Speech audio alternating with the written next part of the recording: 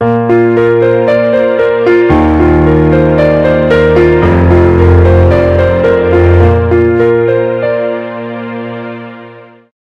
TV நேயர்களுக்கு வணக்கம். குரு பெயர்ச்சி பலன்கள் நிறைய பேர் வந்து குரு பெயர்ச்சி பலன்கள் இன்னும் நீங்கள் அப்லோட் பண்ணலையா, எல்லா ராசிக்கும் அப்லோட் பண்ணிக்கலாம் கேட்குறாங்க.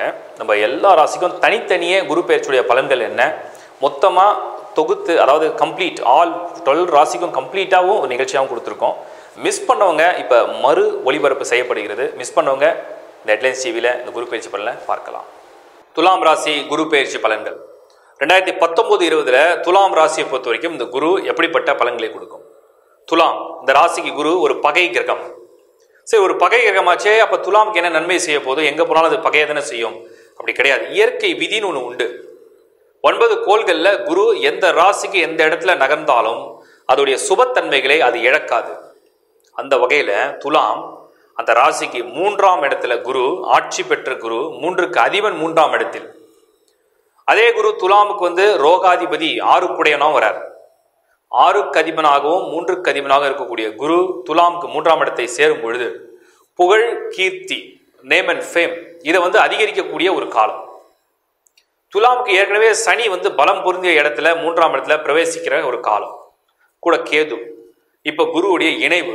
இந்த இணைவு மனிதனை புகழின் உச்சிக்கு அழைத்து செல்லும். 3ஆம் இடங்கிறது சகோதர ஸ்தானம்.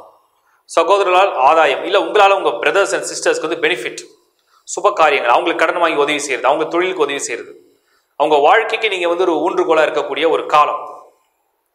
துலாம் இந்த குருவுடைய பார்வைகள் என்ன செய்யும்? 3க்கு அதிபரான குரு 9ஆம் இடத்துல பார்வை.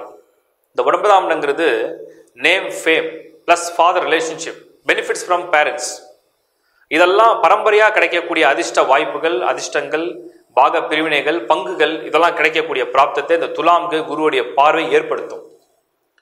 அதே துலாம் ராசிக்கு இந்த குருவுடைய 9ஆம் இடத்து பார்வை புகழ், மரியாதை, அடையாளம், சோசியல் ஸ்டேட்டஸ், சமுதாய மரியாதை, இதெல்லாம் கொடுக்கக்கூடிய ஒரு பலனை உண்டு செய்யும். இந்த குருவுடைய பார்வை சிம்மத்தில். அப்போ துலாமுக்கு சிம்மத்தில் குருவுடைய பார்வை விழுந்தால் ஆதாயம், ப்ராஃபிட், கெயின், பிஸ்னஸில் உள்ளவங்களுக்கு இந்த குருவுடைய ஆதாயம், நல்ல நட்பு வட்டாரம், ஒரு பெரிய கான்டாக்ட்ஸ் வந்து டெவலப் ஆகும். அதில் மூலயமா நிறைய கெயின் கிடைக்கும், ப்ராஃபிட் கிடைக்கும், முன்னேற்றங்கள் நிறைய கொடுக்கக்கூடிய ஒரு பலன்கள் உண்டு. மூத்த சகோதரர்கள் மூலயமாவும் ஆதாயம் கிடைக்கும். அப்போ துலாமுக்கு குரு எந்த வகையிலையும் ஒரு கெடுதல் செய்யக்கூடிய ஒரு அமைப்பில் கிடையாது.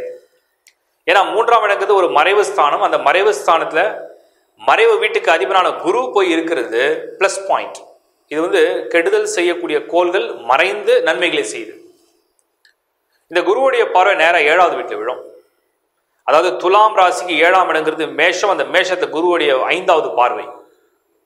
திருமணத்தை வரைக்கும் தடங்கள் இருந்திருக்கு, பிரச்சனைகள் இருந்திருக்கு, குழப்பங்கள் இருந்திருக்கு, எதிர்பாராத சில தாமதங்கள் நடந்திருக்கு அப்படின்னா அதுக்கெல்லாம் நிவர்த்தி கொடுக்கக்கூடிய ஒரு குருவுடைய இந்த பார்வை. துலாம் குரு மிகவும் சுபத்தன்மைகளை கொடுக்கலனாலும் கூட அசுபத்தன்மைகளை கொடுக்கக்கூடிய நேரம் இது கிடையாது. சரி, பொதுவாக இன்னொரு கால்குலேஷன் இருக்கு. 3இல் குரு வந்தால் துரியோதனனுடைய படை பலம் இழந்த காலம் அப்படின்னு நம்ம சொல்றோம். அப்போ இந்த பலம் வந்து குறையுமா அப்படின்னு கேட்டிங்கன்னா கண்டிப்பாக குறையும். துலாமுக்கு தன்னை சுற்றி இருக்கக்கூடிய, தன்னை ஆதரிச்சிருந்த இந்த பலங்கள் குறைந்து தன்னுடைய பலத்தை தானே அதிகரிக்கக்கூடிய ஒரு காலம் இது. தன் பலம் அறியாதவங்க தான் மற்றவங்களுடைய ஆதரவை வேணும்னு நினைப்பாங்க. இப்போ மற்றவங்களுடைய ஆதரவு குறையும் போது தான் தன் பலம் என்னன்றது அவங்களுக்கு தெரிய வரும். அது வீக்காக இருக்காங்களா ஸ்ட்ராங்காக இருக்காங்களான்னு தெரிஞ்சுக்கிற ஒரு காலம் இது. 4 பேர் விட்டு போனாதானே உங்களோட ஸ்ட்ரென்த்தே தெரியும், இண்டிவிஜுவல் ஸ்ட்ரென்த் தெரியும். அப்போது ஹெல்ப்ஃபுல்லாக இருந்தவங்க கொஞ்சம் ஹெல்ப் பண்ணுறதுக்கு, உதவியாக இருக்கிறதுக்கு விலகி கூட போகலாம், வருத்தமே தேவை கிடையாது. ஏன்னா சுக்கிரனுக்கு ஒரு பெரிய பலம் என்னன்னா, யார் உதவியும் இல்லைனாலும் கூட சுக்கிரன் தன்னைத்தானே உதவி செய்து வாழக்கூடிய ஆற்றல் பெற்ற ஒரு கிரகம், வலிமையானது. ஸோ துலாம் ராசிக்கு அதிபதி சுக்கிரன். அந்த சுக்கிரனுக்கு குருவுடைய நட்போ உதவியோ இல்லைனாலும் கூட பலமான ஒரு காலமாக இந்த துலாமுக்கு நம்ம கன்சிடர் பண்ணலாம். எனிவே இந்த குருவுடைய இந்த டிரான்சிட் ஒரு பக்கம் 3ஆம் இடத்து குரு பலத்தை குறைத்தாலும் குருவுடைய பார்வைகள் பலங்களை தானாகவே அதிகரிக்கும் மாற்று உதவியாளர்கள் மூலமா. அதான் நான் சொன்னேன், ஃபேமிலி, பிரதர்ஸ், இந்த முறை உங்கள் குடும்ப உறவுகள் தான் உங்களுக்கு அனுகிரகமாக இருக்க போகுது. துலாமுக்கு 3ல் குரு இருந்து குருவுடைய பார்வை மிதுனத்தில் பதியும் போது கலைத்துறை சம்மந்தப்பட்ட துறையில் உள்ளவங்களுக்கு பெயர் புகழ் கிடைக்கும். சிம்மத்தில் குருவுடைய பார்வை விழும்போது அரசியல் அரசாங்க துறையில் உள்ளவங்களுக்கு நல்ல பலம் கிடைக்கும். தொழில் செய்கிறவங்களுக்கு இந்த குருவுடைய 3ஆம் இடம் கான்டாக்ட்ஸ் அந்த தொழிலில் வந்து விரிவாக்கம் பண்ணும். திருமண வாழ்க்கையில பிரிவுகள் கசப்புகள் அனுபவித்தவங்களுக்கு இனிமேல் சுபமான செய்திகளை கொடுக்கும். பிரயாணங்கள் கொஞ்சம் கிடைக்கும். 3rd ஹவுஸ்ங்கிறது வந்து சிறிய பிரயாணங்கள், ஷார்ட் டிஸ்டன்ஸ் டிராவல். இந்த டிராவல் எல்லாம் உங்களுக்கு வந்து சில ஃபேவர்ஸ் நடக்க ஆரம்பிக்கும்.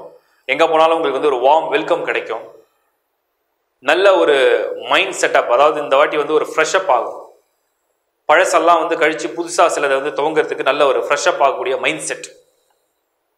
பொதுவாக துலாமுக்கு குரு பாதகமான மோசமான பலன்களை கொடுக்கக்கூடிய கோளாக இருந்தாலும் இந்த முறை அதிக கெடுதலை செய்யாமல் உங்களை விட்டுவிடும். அந்த அளவுக்கு இந்த குருவுடைய சுப பயணங்கள் உண்டு. வாழ்த்துக்கள். ஹெட்லைன்ஸ் டிவி நேயர்களுக்கு வணக்கம். ஹாரோஸ்கோப் நிறைய பேர் வந்து ஜாதகம் இல்லை, எங்களுக்கு ஜாதகம் ஜென்ரேட் பண்ணணும்னு சொல்லி நம்மளை வந்து என்கொயரி கேட்டே இருக்காங்க. ஸோ நான் உங்களுக்கு ஒரு சின்ன தகவல் ஷேர் பண்ணிக்கிறேன்.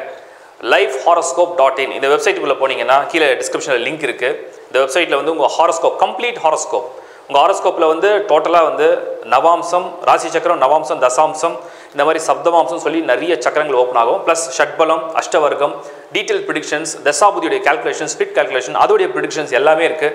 இதெல்லாம் கம்ப்ளீட்டாக வேணால் முதல்ல இந்த லிங்க்கில் போங்க, வெப்சைட்குள்ளே போங்க. சாம்பிள் ஹாரோஸ்கோப் இருக்குது, அதை ஃபுல்லாக டவுன்லோட் பண்ணி படிங்க. அது சாட்டிஸ்ஃபேக்ஷனாக இருந்ததுன்னா உங்கள் ஹாரோஸ்கோப்பை நீங்கள் ஜென்ரேட் பண்ணிங்க, அந்த ஃபார்ம் ஃபில் பண்ணி. தேங்க்யூ. உலக தமிழர்கள் அனைவருக்கும் வணக்கம். குரு பெயர்ச்சி பலன் 2019-20 சுப கிரகமான குரு ஓராண்டுக்கு ஒரு முறை இடம் பெயர்ச்சி அடைகிறார். விருச்சிக ராசியிலிருந்து தனுர் ராசிக்கு இந்த முறை குரு பெயர்ச்சி.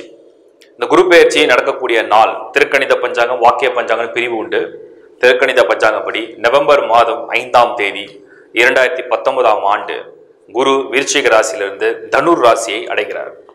இந்த குரு இங்க கிட்டத்தட்ட ஓராண்டு, அதாவது நெக்ஸ்ட் நவம்பர் 2020ஆம் ஆண்டு நவம்பர் மாதம் 20ஆம் தேதி வரையில் குரு இந்த தனுசு ராசியை பிரவேசம் செய்து உங்களுக்கு பலாபலன்களை கொடுக்க போறார். காலபுருஷ தத்துவப்படி 9ஆம் இடம் சொல்லக்கூடியது தனுர் வீடு. இந்த தனுர் வீடு குருவுடைய சொந்த வீடு. அந்த வீட்டுக்கு அதிபனே குரு தான். இந்த இடத்தில் குரு இருக்கும் பொழுது கேந்திரங்கள்ல, கேந்திரம்னா 1 4 7 10, இந்த 4 ராசிகளுக்கு வந்து இதுக்கு வந்து ஹம்ச யோகம்னு ஒரு யோகம் இருக்கு. உதாரணத்துக்கு மிதுன ராசி, மீனம், தனுசு, கன்னி, இந்த 4 ராசிகளுக்கு குரு கேந்திரத்துல ஆட்சி உச்சம் பெற்றால் இது ஆட்சி, சொந்த வீடு, ஆண் வீடு. அப்போ இந்த இடத்துல குரு ஆட்சி பெறும்போது ஹம்ச யோகம்னு ஒரு யோகத்தை உங்களுக்கு செயல்படுத்துவார். ஹம்ச யோகம்னா என்ன? ஒரு மனிதனுக்கு தான் நினைத்த பதவி, அதிகாரம், புகழ், கீர்த்தி, மன வாழ்க்கை, சந்தோஷங்கள், புத்திர பாக்கியம், செல்வம், அடையாளம், இதெல்லாம் கிடைக்கிறது தான் இந்த அம்ச யோகத்துடைய பலன். குரு கொடுக்கக்கூடியது மேன்மையானது, உயர்ந்தது. சரி, இப்ப இந்த குரு தனுசு ராசியில வர்றதுனால எந்தெந்த ராசிகள்ல என்னென்ன மாதிரி பலன்? முதல்ல குரு எங்கெங்க பார்வையை பதிக்கிறார்? தனுசுல இருக்கக்கூடிய குரு 3 இடத்துல அவருடைய பார்வையை பதிப்பார். அங்கிருந்து அவருக்கு பார்வைகள், விசேஷ பார்வைகள் 5, 7, 9. தனுசு ராசியில் இருக்கக்கூடிய குரு முதல் பார்வையா 5ஆம் இடத்து பார்வையா மேஷ ராசியை பார்வையிடுறார். மேஷத்தை குரு பார்த்தால் அந்த ராசிக்கு இதுவரைக்கும் இருந்த தடைகள், தாமதங்கள் நிவர்த்தி அடையும். மிதுன ராசியை குரு பார்வையிடுகிறார். மிதுன ராசிக்கு உண்டான சுப பலன்களை அதிகரிக்கக்கூடிய ஒரு குருவுடைய பார்வை. அதுக்கு அடுத்தது சிம்ம ராசியை குரு பார்வையிடுகிறார். சிம்மத்துக்கு தேவையான சுப பலன்கள். இந்த 3 ராசிகளை குரு பார்வையிடுகிறார். சரி, மற்ற ராசிகளுக்கு எப்படி இருக்கணும் நம்ம டீட்டெயிலாக பார்ப்போம். அதுக்கு முன்னாடி குரு ஒரு சுப கிரகம். குருவுடைய தத்துவம் என்ன? ஒரு மனிதனுக்கு வாழ்க்கையில முன்னேற்றம் வேணுமா? குரு பார்வை இருக்கணும். ஒரு மனிதனுக்கு நல்ல திருமண வாழ்க்கை, குழந்தை பாக்கியம், செல்வம், அதிகாரம், தொடர் வளர்ச்சி, அழியாத செல்வம், தெய்வ அருள், பக்தி, தீராத நோய்கள் இருந்து நிவர்த்தி, இது அத்தனையும் குரு தான் கொடுக்கும். ஏன்னா குரு தான் பொன்னவன், சுப கிரகம். இந்த குருவுக்கு மட்டும் பாவிகளோட சேர்ந்தாலும் சேரலனாலும் சுபமான தத்துவம் உண்டு. சுப தத்துவத்தை கொண்ட குரு தனுசு ராசி எட்டும் காலம் இந்த குருவுடைய பார்வை அனைவருக்குமே பொதுவாக ஒரு நிவர்த்தி கொடுக்கக்கூடிய காலம்.